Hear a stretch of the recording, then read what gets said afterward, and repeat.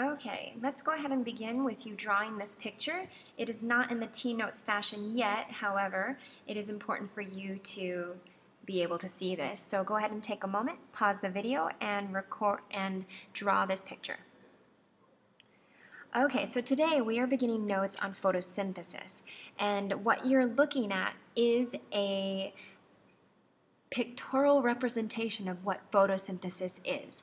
So as you can see, everything on the left that is in blue are all called reactants, and photosynthesis is merely sunlight energy, carbon dioxide, and water entering the plant in order to create sugar, which is what the plant needs in order to grow, in order to reproduce, in order to live, and also oxygen as a byproduct. It's waste. And notice that these are called reactants, and over here on the right side, these are called products. Also note that my arrows go in to specific places, and this is to help you to remember how the reactants go into the plant. Sunlight energy goes in through the leaves, CO2 also goes in through the leaves, water goes in through the roots, and you'll also notice that the oxygen, the arrow coming out, comes out from the leaf, and this arrow is a little misleading. It says it comes out, however, we know that the plant makes this and keeps it and uses it. So even though the arrow is coming out, it's just to show that it creates it, but it does keep it within the plant itself. Now, photosynthesis is how plants make their own food, also known as glucose or sugar, and also creates oxygen by using water, carbon dioxide, and sunlight. This whole process occurs in chloroplasts, and chloroplasts are found in the leaves. If you look at this picture, you can see that in the leaf, there are many of these chloroplasts which trap the light. And this is where all of the photosynthesis occurs. And there's many little factories in every single leaf, and you know that there's a lot of leaves on plants, so there's a lot of photosynthesis occurring. Here is a picture showing the leaf.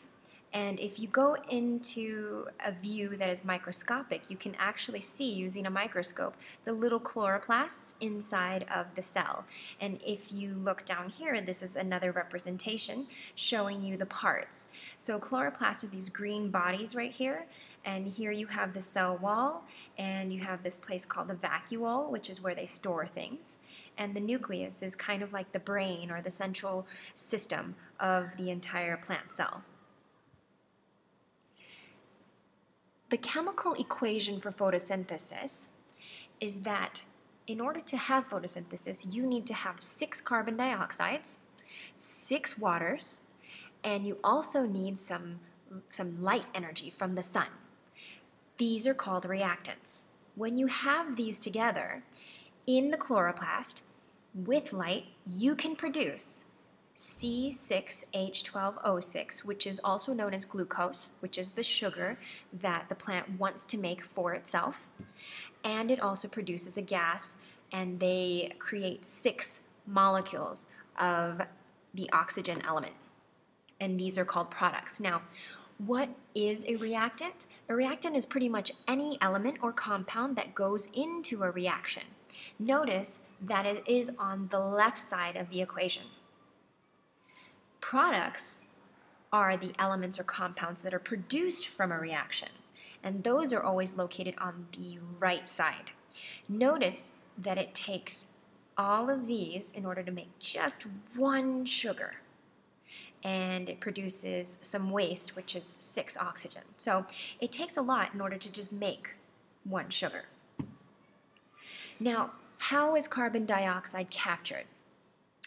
If you guessed stomata, stoma meaning mouth, which looks like it opens and closes, which it does, you are correct.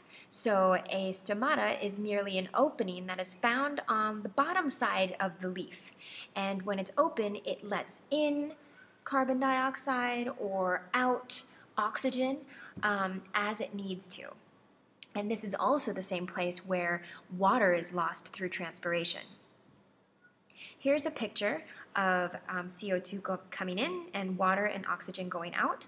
And notice that this is the top part of the leaf and this is the bottom, and that the stomata are at the bottom. And this will help to keep transpiration at its lowest, because if it were at the top, there would be a lot more transpiration occurring.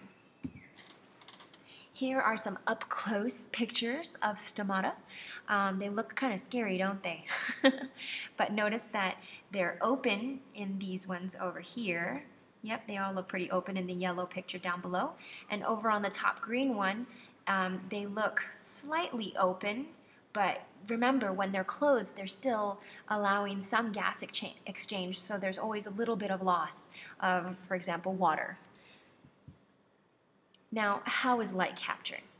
This is a great question. Chlorophyll, which is found in chloroplasts, which are found in leaves. So remember the picture down below, that inside of the leaf there are many chloroplasts, which are these little factories that make photosynthesis happen, where photosynthesis is occurring.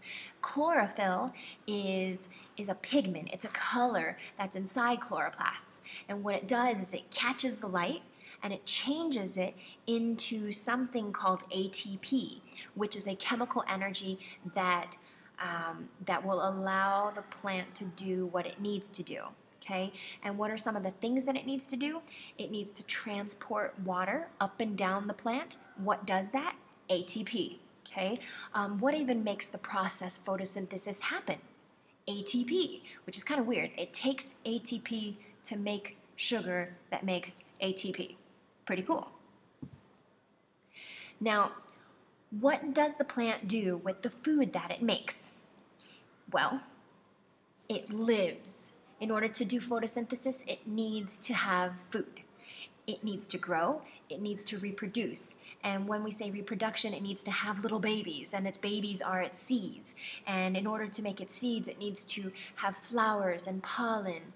And the fourth thing that it does is that it stores its food, because you never know when you're going to need it, and maybe the sun might not be around for you to do photosynthesis, so you might need to have some food just in case you can't do photosynthesis. Now, it also supports the plant, which means that there's cellulose in the cell wall, which makes the plant able to stand up. And if it can stand up, then it can get to more sun, and it can make sure that it can continue its photosynthesis. Okay, so we're at the end, and hopefully if you understood everything, great. If not, feel free to review the video.